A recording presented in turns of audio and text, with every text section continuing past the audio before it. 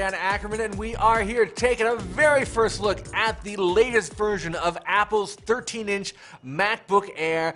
Now, physically, from the outside, you open up the box, this looks a heck of a lot like the previous MacBook Air. And in fact, physically, it's pretty much the same box, except this guy has a backlit keyboard, something that was in the original Air, missing from the second generation, now back here again. And the other big change is, I'm going to show you right here on the side, this DisplayPort jack right here in the back is now a Thunderbolt compatible jack, so that you can hook up a display to it, but you can also hook up Thunderbolt peripherals if you happen to run across any. There are a couple of hard drives, and Apple's going to have a really nice looking big laptop oriented monitor later on in the summer that you can actually connect this directly to, and that's going to have an Ethernet port and a FireWire and some other jacks that through that single Thunderbolt connection you can all access from your laptop.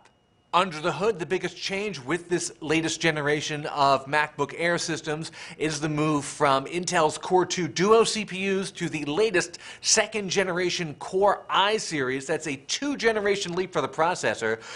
You've got Core i5 in the 11-inch and the 13-inch MacBooks, and in both of those you can actually upgrade to the faster Core i7 processors. These are all the low voltage versions, and you've got to start with the more expensive upgraded base models for both of those in order to get that Core i7 processor.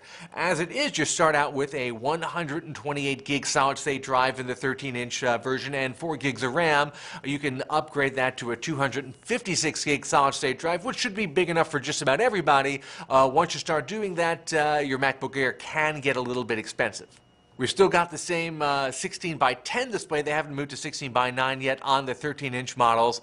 The big, gigantic multi-track touchpad is the same. They have, however, added for the OS X Lion operating system upgrade that comes with this a bunch of new gestures that took us a little while to get used to, but a bunch of them are actually pretty useful, and you're going to have to train yourself to use those instead of some of the previous versions of these multi-touch gestures.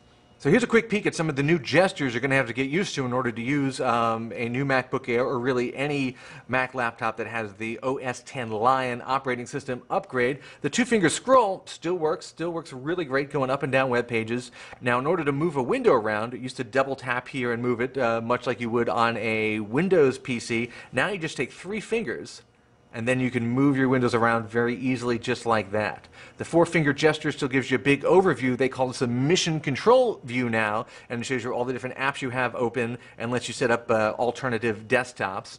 The biggest change for me was getting back to your desktop. You take your thumb and 3 fingers, and then you pinch out from there, and that exposes your desktop. You reverse that to go back the other way, and you do that reverse again, and that takes you to what they call the launch pad, which looks very much like your iOS, your iPad, or iPhone collection of apps, and these are all the apps that either come pre-installed or you get through the Apple App Store.